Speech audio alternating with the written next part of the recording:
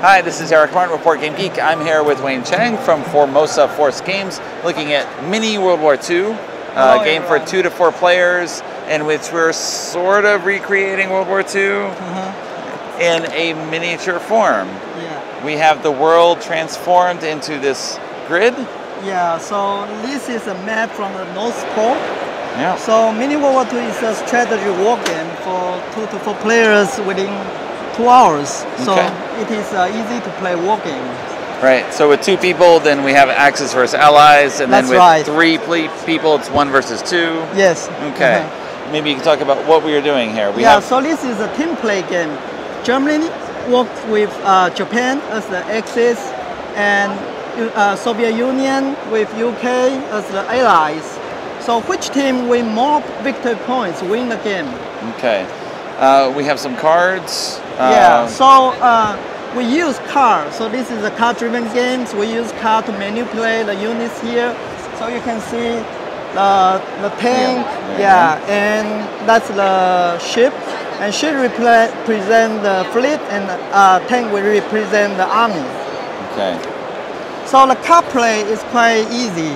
So every card you have three choices to do. Just lay it down in the middle here, and they can zoom in. So you can do a technology, or do the operation points, or do the special event. And for operation points, you can build a unit, you can destroy a unit, or move a unit. So that's all. So any combination of the number, so you can use the card to do a lot of different operations. Okay. You do have to manage chain of supply. Yes.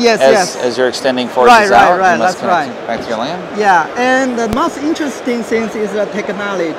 So with the technology, that can make your operation more efficiently.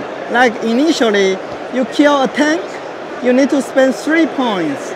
But if you have the heavy tank technology, it only costs you 2. So that makes your operation easier. And the most interesting part is the rockets. If you have the V1 rockets, you can discard one card with 4 points and remove 1 card from your opponent. Okay. So if you invented the atomic bomb, that's how we know that's how we end the war. So you can spend a 6-point card and remove 3 cards from your opponents. All right. So that's brutal. Okay. All right, and we play through the ages. Yeah, so there are 7 rounds from the 1939 to 1939 to 1945. But you can manage the game time and maybe set different rounds for games. Okay, and things change over the years. Yes. Based on the number of cards you get. Yes. So every round you have different hand cards. So you need to think about how do I use the card wisely.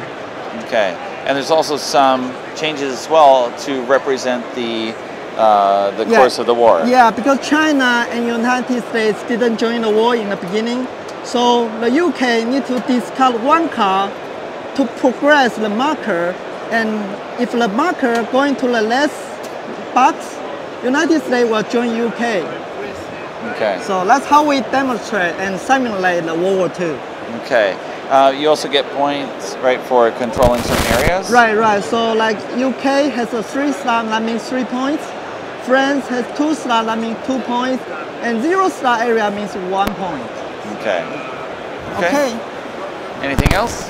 That's all. That's good? Yeah. Thank you very much, Wayne, for the overview of Mini World War II. Okay. Thank you.